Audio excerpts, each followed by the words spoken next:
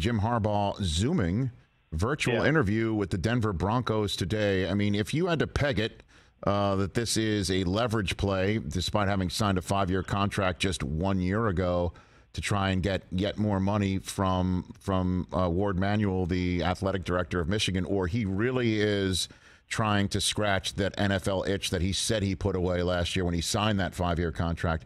Where do you lean on all of this for Harbaugh? I think I think right now it feels to me like he's gathering information. And I think we talked last week about like the difference this time around and kind of how, maybe he felt his mortality as an potential NFL coach over the last couple of years when it was hard for him to get back in when he really wanted to get back in, and he turns 60 next year or this year. And it's, like, how many more shots am I going to get at this? So I think he wants to give it a very legitimate look, and so I think, what you're going to see, is he's going to go through a process of looking at these things. And if he gets an offer, I think it's going to be hard for him to say no. Now, I think Denver's committed to running a real process, and obviously they've got their toe in the Sean Payton pool.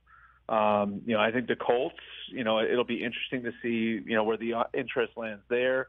The Texans are another one who people aren't talking about.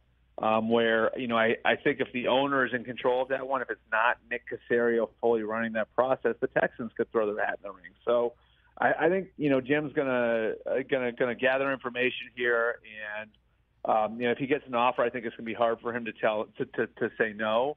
But I also know this, like he's got the Michigan program in an awesome spot. He's got a really good team coming back next year, and I do think he genuinely really likes the job. You know what I mean? I just think there's some push and pull there. And I will say this, like the Michigan people are taking it seriously. Like I talked to a couple people last night, who are connected in these circles and everything else, and said, Michigan is already doing, research on potential candidates should he leave. That shouldn't, sound any alarms in Ann Arbor or anything. It's a smart thing that you would do. You would naturally get yourself ready in the case that something could happen. But I think it is a sign that they're at least taking Harbaugh's interest in NFL jobs very seriously. Catch the Rich Eisen Show every single day on the Roku channel, 12 to 3 Eastern, for free.